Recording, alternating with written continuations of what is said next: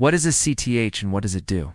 ACTH stands for adrenocorticotropic hormone. It's a hormone that's produced by the pituitary gland in the brain. Its job is to tell the adrenal glands to make cortisol and other adrenal hormones like aldosterone and androgens. So here's how it works. The pituitary gland releases ACTH into the bloodstream. ACTH then travels to the adrenal glands and tells them to produce cortisol. Cortisol is a hormone that helps regulate many different things in the body, including your stress response. And when cortisol levels are low, ACT levels will increase to stimulate the production of cortisol.